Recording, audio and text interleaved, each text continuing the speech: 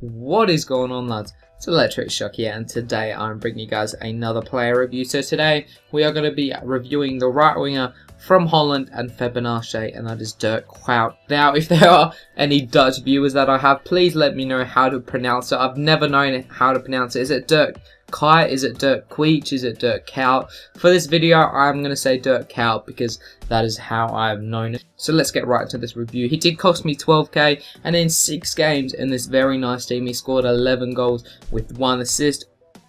Some of his main in-game stats here, you can pause the video or go have a look on Foot Header or Foot Whiz. He's got 82 crossing, 80 finishing, 87 penalties, 80 heading accuracy, 88 shot power, 84 positioning, 88 stamina, 80 and 84 reaction. Now, he can play in a number of positions: right wing, centre forward, right mid, right wing back.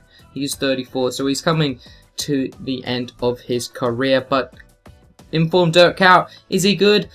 I found him a lot of fun. You know, he's got some deadly finishing, as you can see right there. His left foot isn't too bad. I wouldn't really recommend it though. Try and keep the ball on his right foot. But the main thing that I found that was good about him was his shooting. He has got some great finishing. A lot of his shots that you take will go in, or at least be on target. His dribbling wasn't too bad either, as you can see with this goal here, and most of the goals are scored by dribbling around offenders, and that's got to do with a bit of his strength. He can hold off a few players, and that helps him control the ball.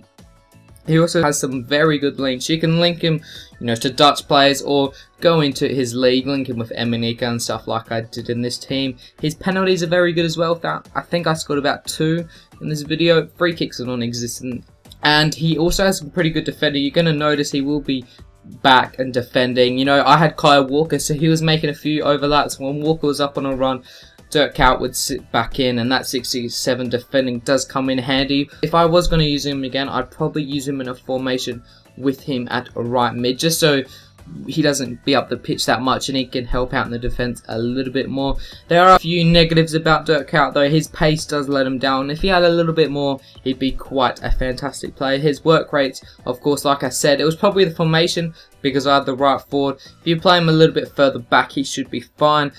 The skill moves, you know, he's only got 3. He can only do a roulette or so. That's a little bit disappointing, but 3 skill moves, it will do. And also his weak foot, which is only 2. Try and keep it on his right foot, like I said. So what did I think of Durk Kuyt? When I did pick up this card and have a look at his stats, I saw that 71 pace, I saw that 75 dribbling, and I did not think much about him. But he was actually a very fun player to use. You can use him in a lot of teams just because he's Dutch. He's got a nice little net league you can put him in.